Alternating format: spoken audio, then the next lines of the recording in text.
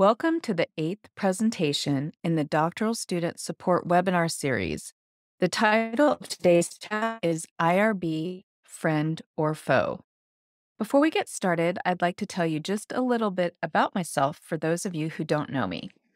I've been involved with doctoral education for over 20 years. I have both a podcast and a book about the doctoral experience because what I'm really passionate about is being a part of the movement that changes the 50% dropout rate that's found across doctoral programs. Now, relevant to tonight's talk, I currently serve as the IRB chair at Aspen University. The idea for this webinar came from years of work with IRBs at a number of different institutions, where I saw both students and faculty confused and even frustrated by the IRB process. So I started to do some research and I discovered that this was a common theme in many institutions. So it seems that all over the world, researchers are complaining about the IRB process. Now, because I'm on a mission to improve the experience of doctoral education, the goal of this talk is to help you have a more positive experience with the IRB. I want to be clear from the start that we are just scratching the surface of topics that are associated with an IRB with this short webinar. Nonetheless, I've got 4 objectives. The first is to understand what an IRB is and why they exist.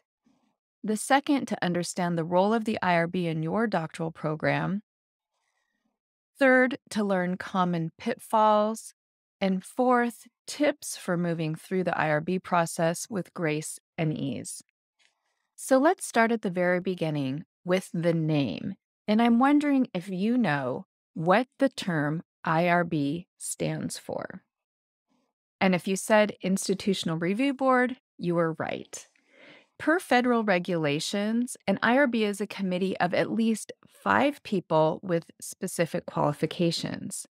Now, IRB is a common term used, and it's a term used at Aspen, but it's important to know that such an entity may be called something different in different organizations.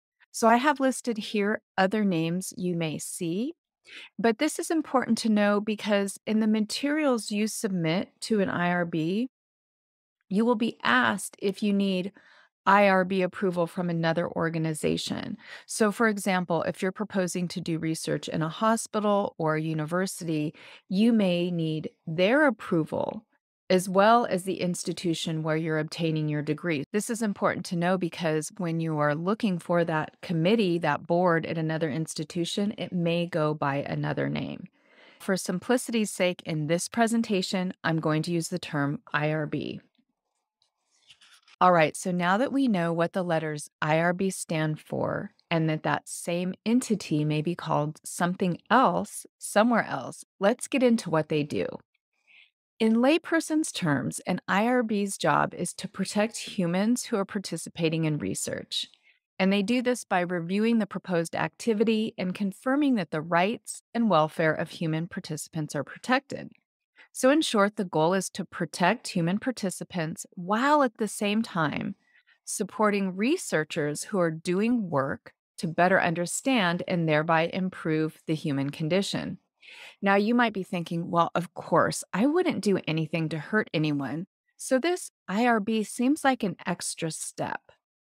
Or you might be thinking, well, I know that for my doctoral work, I'm going to be doing something that I don't think needs to be submitted to the IRB for review, like a systematic literature review. We'll talk more about these types of situations in another slide. But spoiler alert, regardless of the type of activity you are proposing, you will submit materials to an IRB for their determination. They make the determination, not you. I got an email the other day from a student saying they had read through all the materials related to the IRB and they had determined that their project didn't need to go through this process. I repeat, you will be submitting materials to an IRB and they will be making the determination regarding the type of oversight that your activity requires.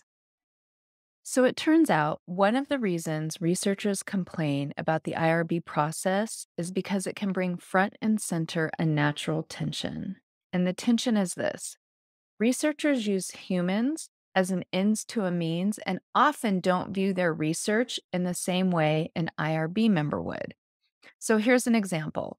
Say you have a doctoral candidate interested in how people cope after a natural disaster, and he wants to interview people who've experienced this type of event and were diagnosed with PTSD, post traumatic stress disorder.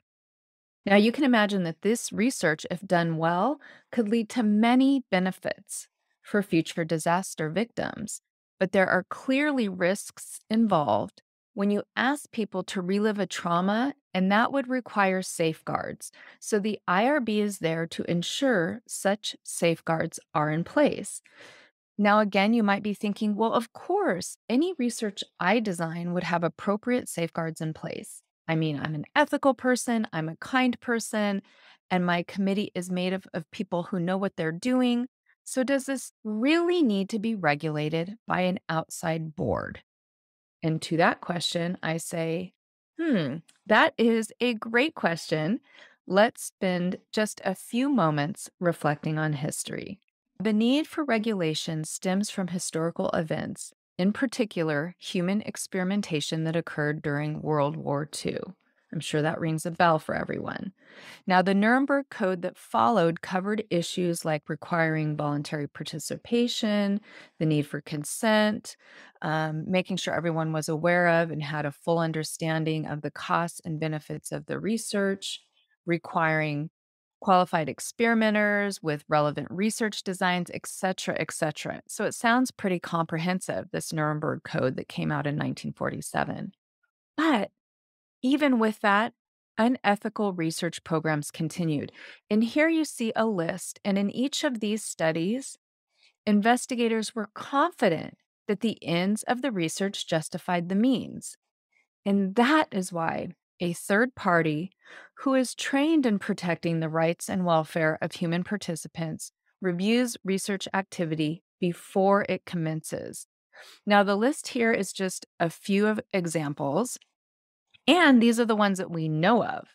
Now, it was the last one listed here that led to the Belmont Report and the Common Rule, which is simply a rule of ethics, and the federal mandate for the existence of IRBs for regulated research. Now, while many doctoral dissertations or doc projects are not regulated, and what that means is they're not funded by specific governmental agencies, most academic institutions do have policy that all research conducted at that institution follows the same or even more conservative guidelines. The Belmont Report was written in response to the infamous Tuskegee syphilis study. And this is a study, again, you've probably heard of this, where African Americans with syphilis were lied to and denied treatment for more than 40 years. As you can imagine, many people died as a result. They infected others with the disease, and they passed congenital syphilis on to their children. So, following this study, the government got involved. They created a commission, and the result was the Belmont Report. This report summarizes the three ethical principles the Commission concluded should guide human research. These are listed here, and they include respect for persons, beneficence, and justice. The Belmont Report led to the Common Rule. What's the Common Rule, you may ask? Well, it's the short name for the federal policy for the protection of human subjects, and it was adopted by a number of federal agencies in 1991. The Common Rule, and you're going to hear this term a lot, especially when you're going through your CITI training or whatever training regarding human protections your university may require. The Common Rule is essentially the baseline standard of ethics by which any government funded research in the US is held. Now, again, I want to remind you, nearly all US academic institutions hold their researchers to the Common Rule regardless of funding source. Now, it's important to understand that there are federal regulations, and then there are institutional policies, state, and local regulations that may come into play with your doctoral research activity. So, what this means is that you may design, or at some point in the future, be part of a team that designs a research study that balances all three of those pillars, those principles I talked about with the Common Rule. And you could gain IRB approval but the institution or organization where you want to do this work may not allow it. So, for example, it's quite common in my experience that online institutions don't allow certain types of activity simply as a matter of policy. So, for example, studies that require participants to ingest something or be injected with something, things of that nature. Now, we'll talk about how to avoid pitfalls of designing something that won't be approved a little bit later. Okay, let's pause here and do a quick recap. Objective number one was to understand what an IRB is and why they exist. And the takeaway here is that an IRB is an independent board that reviews research to make sure no one is harming human subjects. So, in this sense, I invite you to think of the IRB as a partner in your research endeavor. They really are there to help you. Okay, now we're going to get into some nuts and bolts. And I know this slide is super dense, but just sit back and relax and let me walk you through it. We're going to go through this together. Now, what happens when you submit materials to an IRB is that an IRB administrator will use a formal process that's based on that common rule, right? That baseline standard of ethics to determine what happens with your IRB submission.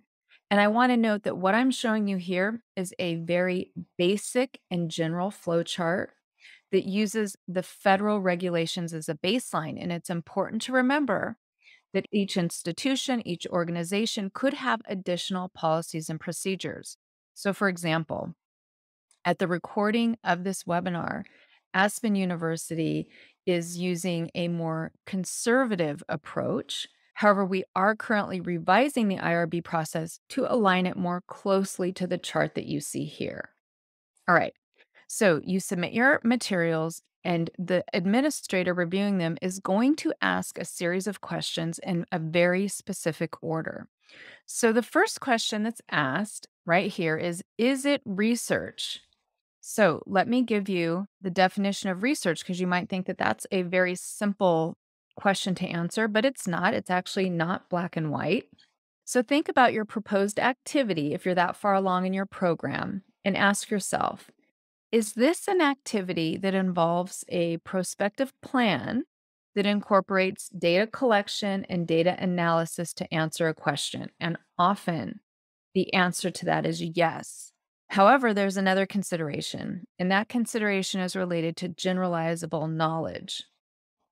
Now, generalizable knowledge is information where the intended use of these research findings is that they can be applied to populations or situations beyond those that you're studying. So the question here becomes, is your activity designed to develop or contribute to generalizable knowledge, draw conclusions, or generalize findings beyond a single unit, like a specific organization or a program?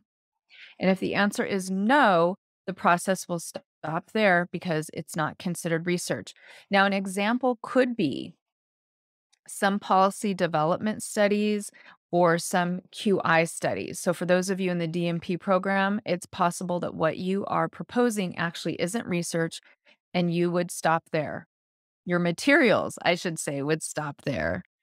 But let's say you answer yes, because for a lot of doctoral students, they are conducting research. So let's move on to the next question. Is it human subjects? And again, you might think that this is an easy question to answer, but look at how long that definition is. Let me give you an example of research that isn't human subjects. A systematic literature review. That is a research activity where you are using data in the form of already published studies. So if your answer is no there, again, the materials stop and there's a determination of not human subjects research. Now, the majority of doctoral projects and dissertations for most programs outside of a DMP fall into this third category here where we ask the question, is it exempt? Now, for a study to be exempt, it must be minimal risk. And what do we mean by minimal risk? Basically, that the study wouldn't be expected to cause any sort of harm beyond what would happen to you in daily life. In addition to being minimal risk, it has to fit in one of 8 categories. Now, I want to pause for a minute and talk about this word exempt because sometimes people will say things to me like, well, my study's exempt, so it's exempt from having to be reviewed by the IRB. Remember, as a doctoral candidate, you're going to be submitting materials to a third party at Aspen University. It's called an IRB to review this activity before this activity commences. That's part of a doctoral program, it's built into the program. So, exempt does not mean you're exempt from submitting an IRB application or an IRB review form. Exempt means simply this, that it's exempt from some of the federal regulations. However, these studies are not exempt from state laws, institutional policies, or the requirement for the conduct of ethical research. So, if the research is exempt, it's going to stop there, all right, after it's been reviewed and that determination has made.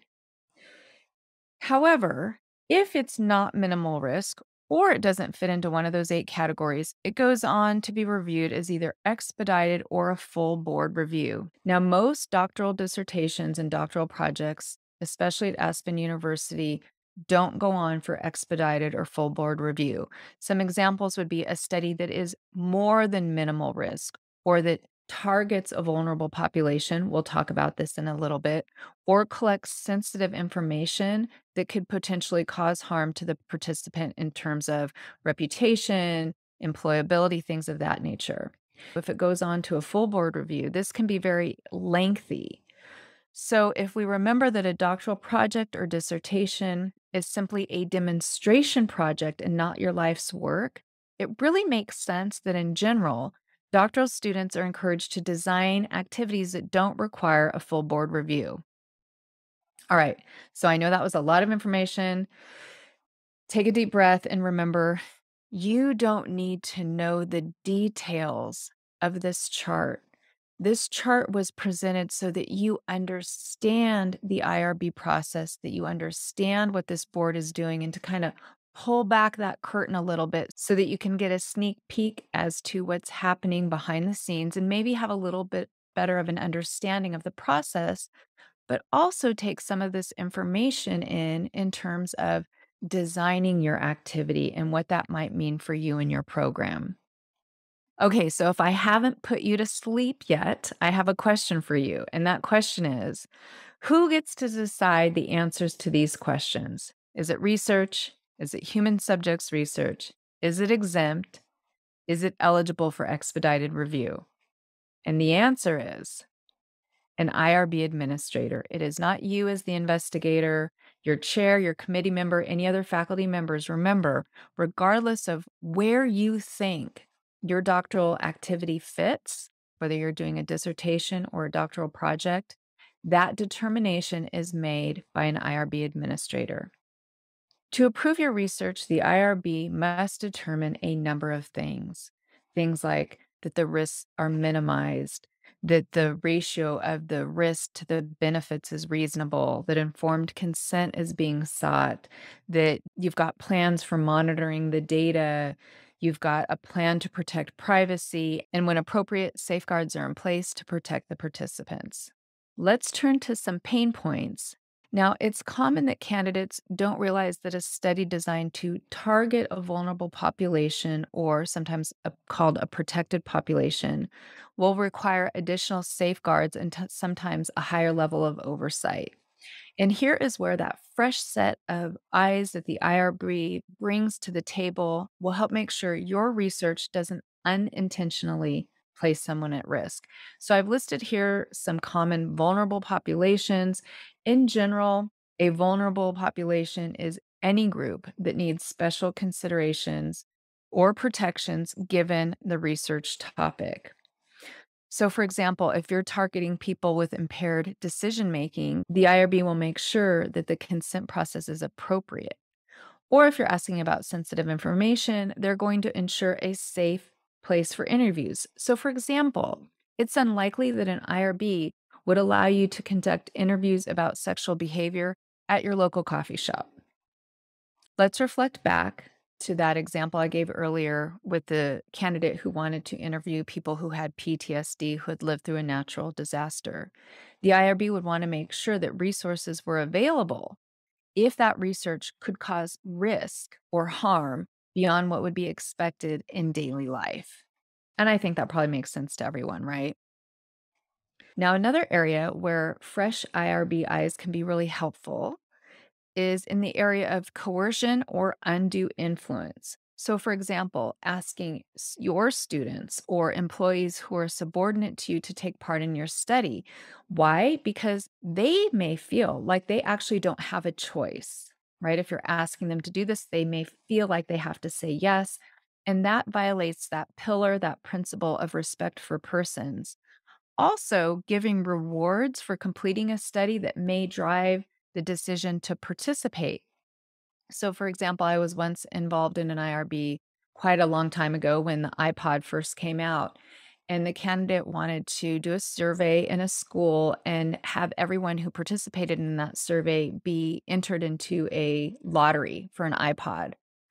And this school happened to be in a very impoverished neighborhood, and the IRB made the decision that that was an inappropriate incentive because it was essentially taking away the students' ability to really choose whether or not they did want to be a part of this study. So, in short, the incentive was so great, it kind of took away that voluntary aspect. Let's pause and recap Objective 2 to understand the role of the IRB in your program. In short, IRBs bring a fresh set of eyes, cross checking your biases in order to protect human subjects. Now, let's move on to some practical advice regarding the design of your doctoral capstone activity and the submission of your IRB materials. So, these are things to avoid. Not understanding your institutional policy, I already mentioned that this presentation is really focused on giving you a baseline understanding of federal regulations, but you want to understand your institution's policies in addition to these, and those will often be available in an IRB handbook. Another pitfall is not using resources that your university provides you, like templates. So, really, not a week goes by where I don't see materials submitted where someone didn't use the template. And so, guess what? That means something's missing, and I have to send it back and ask for a revision. Not planning ahead can be a pitfall, especially if you're targeting vulnerable populations, and not justifying in your materials risks that are anticipated that are above minimal or the use of vulnerable populations.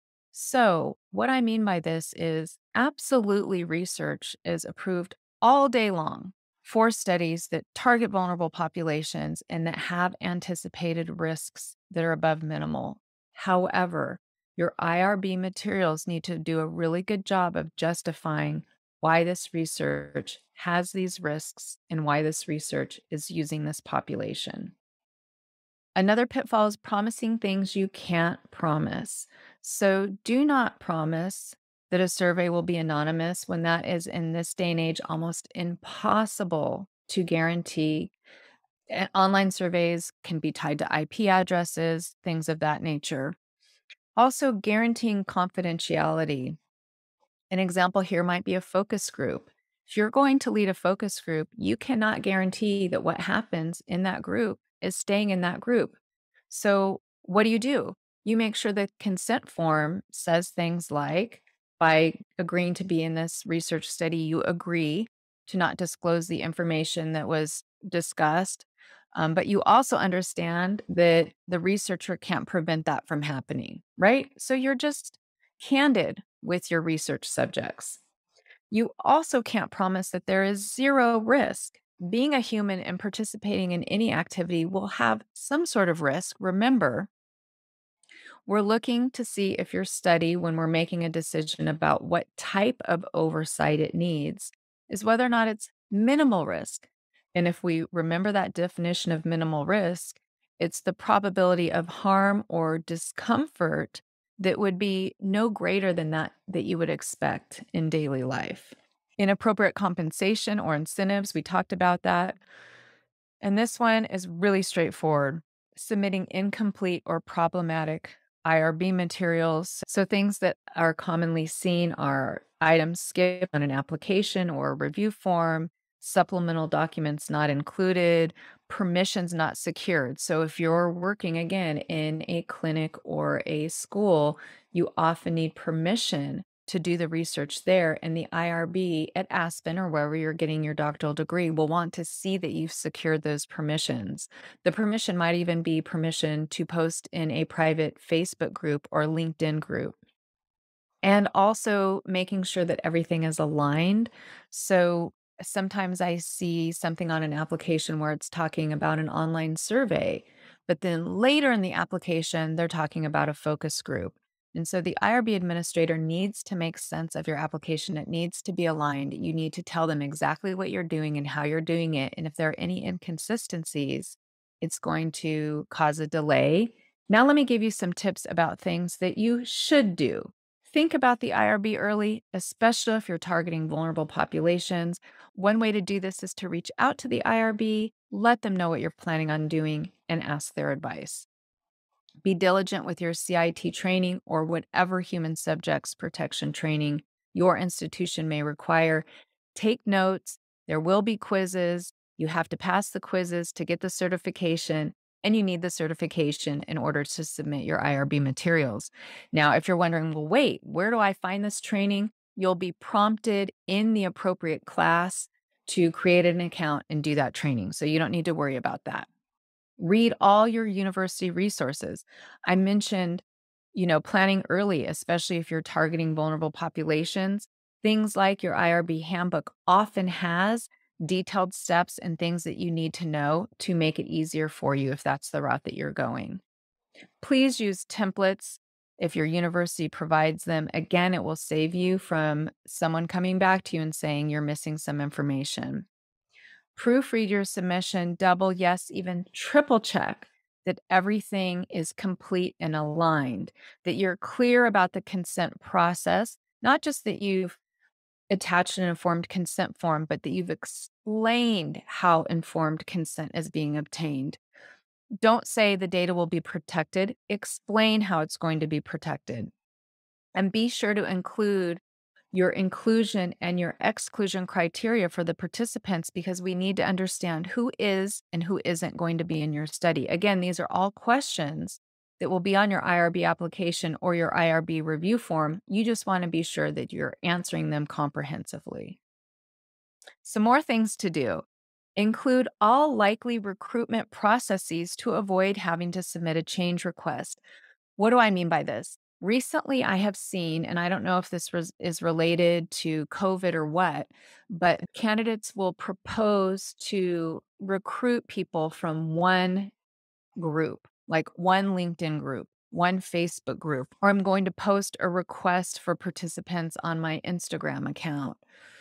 I'm going to hang up this flyer in this one location. And the IRB gives approval for that one thing.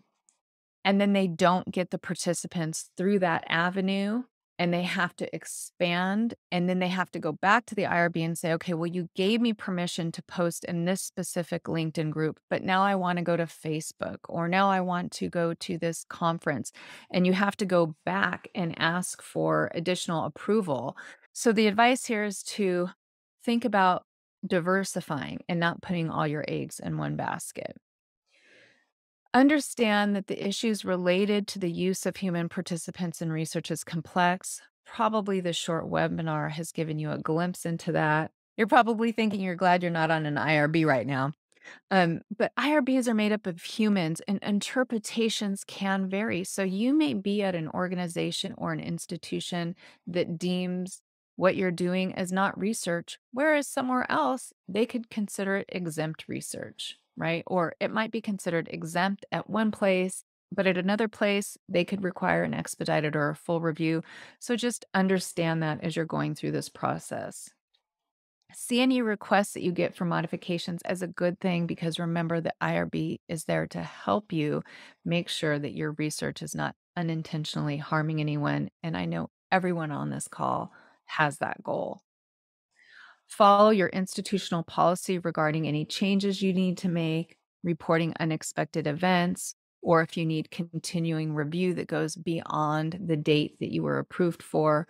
All these types of policies and how to go about these things will be in your IRB handbook. So just make sure you do review that.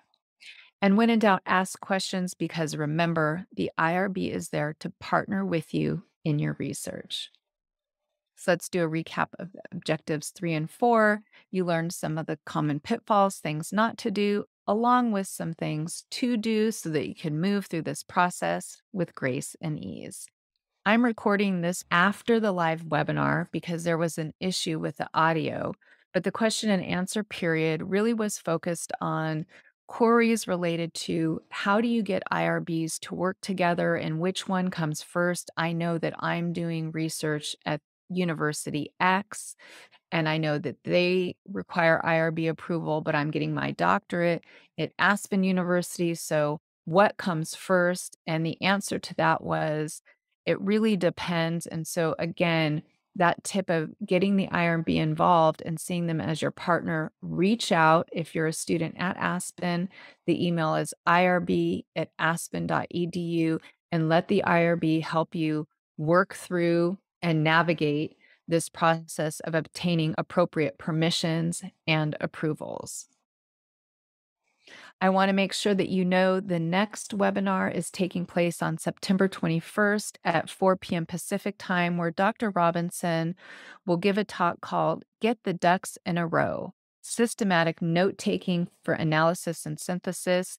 If you haven't started your chapter 2 yet, or you're in the process of writing your chapter 2, you absolutely do not want to miss this talk that will help you wrap your mind around how is it that you're going to read hundreds of articles and distill that information and articulate it in a way that makes sense for your committee. And if you can't wait because maybe right now you're in the middle of chapter 2, feel free to listen to the Happy Doc Student podcast episode 57 or watch it on the YouTube channel. It's a game changer, systematic note taking with Dr. Jennifer Robinson. And again, I want to remind you to follow either Aspen or USU on social media so that you can be informed about more webinars, workshops, and talks just like this one. Thanks so much, and I look forward to seeing you on the next webinar.